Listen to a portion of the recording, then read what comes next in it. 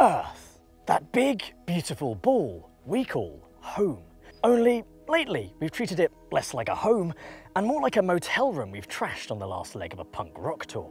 Oceans are rising, ice caps are melting, forests are burning, and coral reefs are dying, which adds up to a situation that climate scientists call really bad. And unless we act fast, they agree it could become really, really bad. Like, irreversibly bad. So what are we going to do about it? Well, it's going to take all of us working together. Policymakers, businesses, and individuals. It's also going to take entirely new ways of doing things, which is what this show is all about. Scientific breakthroughs and new technologies that can be a big part of the solution. We're going to see these things in action and learn how cutting-edge simulation is used to eliminate guesswork, speed up research time, and lower the costs of the next big breakthrough. To take a leap of certainty, if you will. And we'll talk to the scientists, the engineers, and the innovators who are making it all happen. Though not for too long, because they have far more important things to do. Like literally the most important thing to do, which is saving the planet.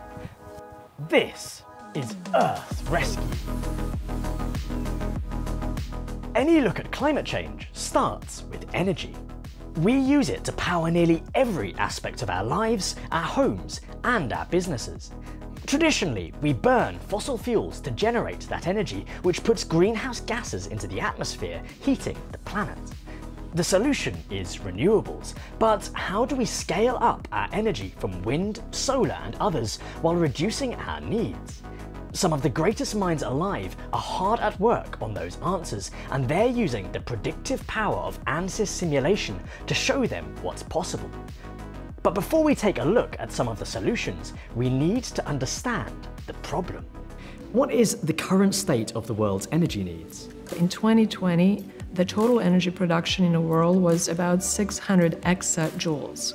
1 exajoule is the number 1 followed by 18 zeros. 600 exajoules is equivalent to about 10,000 earthquakes of the magnitude 8 on the Richter scale. To put things in perspective. I mean, that is a huge amount of energy. It's mind-boggling. 18 zero, like I've never heard that number before. Most of that's coming from fossil fuels, but how far have we got to go? How much is coming from renewables? Currently, only about 25% of our total energy needs come from renewable energy. The rest comes from fossil fuel. So clearly, one of the challenges with renewable energy is how to efficiently scale up the production from renewable sources at the way that's also cost efficient. So how exactly is simulation used, perhaps in renewable energy? Simulation helps us with designing more efficient equipment. It also gives us insight into nitty-gritty details of the physics behind what's happening, right? And also it can help us speed up coming up with those better, more efficient design faster. And presumably also making them, safer and cheaper? For sure. What are some of the challenges involved in getting that 25% to 100%?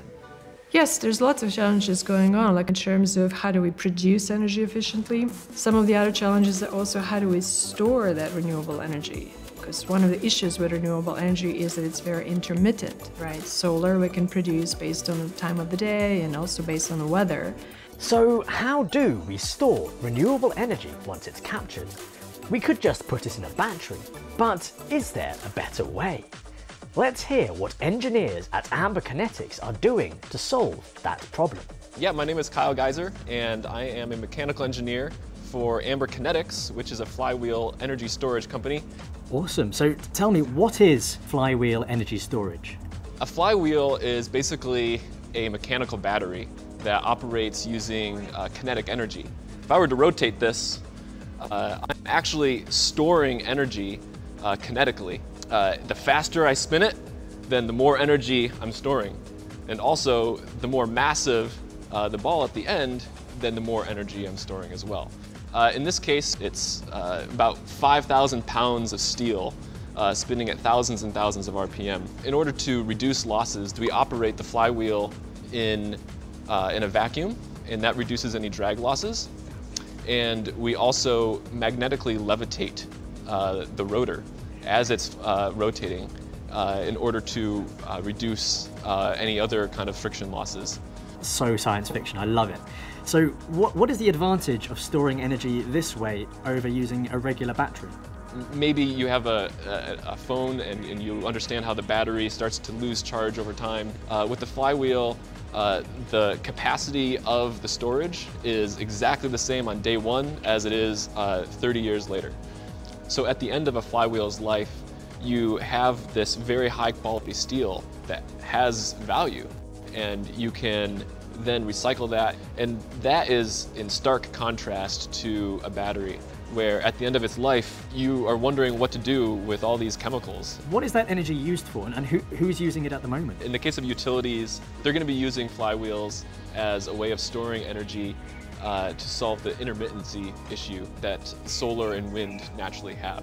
We have customers who are using flywheels and putting them right next to their solar farm. It's local energy storage option. The electricity can be generated locally as well. And then you can discharge that flywheel later on whenever you need it. So Kyle, it strikes me that having these big spinning pieces of metal could be potentially dangerous, and there's a lot of moving parts, or there's one big moving part rather, and there's a lot of potential to go wrong. So how do you ensure that your design doesn't go wrong? So the short answer is that we do a lot of simulation and a lot of testing to validate that simulation. So here on my computer we actually have an example of an Ansys simulation.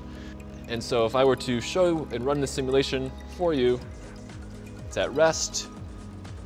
Now the rotor grows, and it goes back down to 0 speed. And so it's going to continue to cycle in this simulation back and forth. And what you see is when it grows, there's a red spot in the middle. And that red spot is showing the high peak area of stress.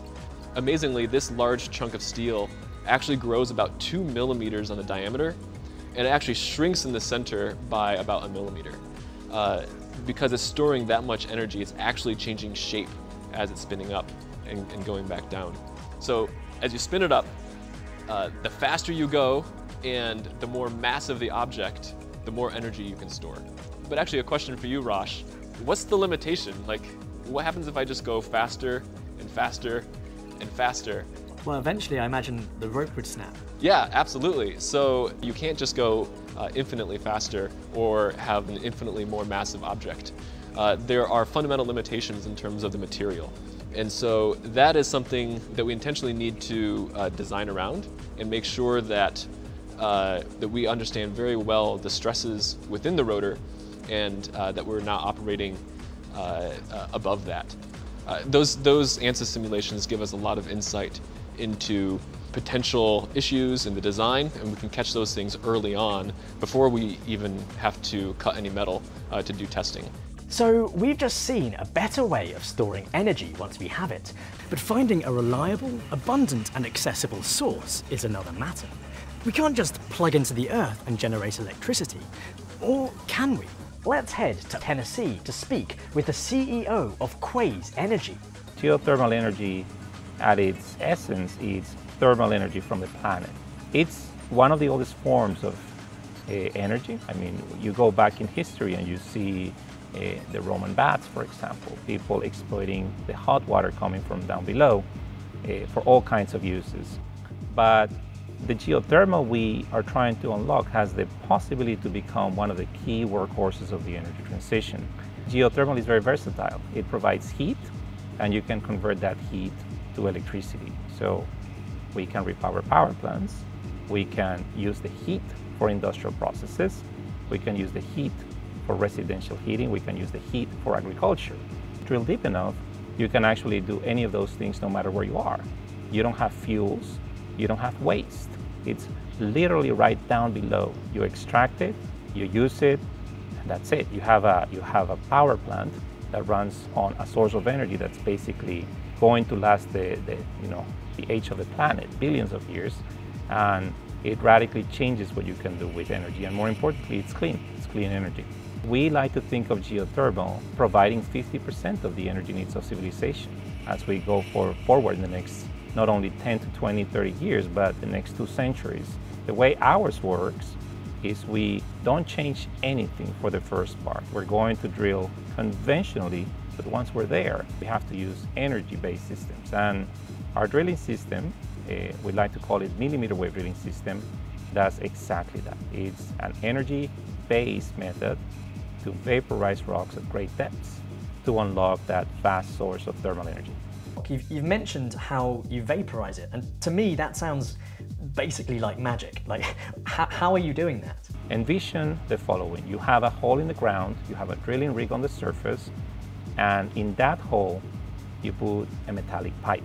Inside that metallic pipe, you're going to inject two things. The millimeter waves from the surface, you're not going to put the millimeter wave source down the hole, you're going to keep it on the surface, and you're going to inject a gas. It could be air, it could be nitrogen, it could be argon. The waves and the gas transfer through the pipe all the way down to the bottom of the hole. When they get to the bottom of the hole, they heat up, the waves heat up the rock, they vaporize the rock. It sounds almost too good to be true, this idea that this energy is literally everywhere.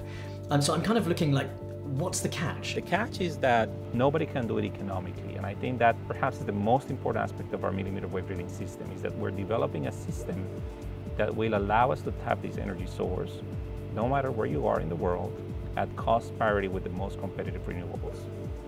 And the gas then picks up those vapors and literally blows them out of the hole. That's it.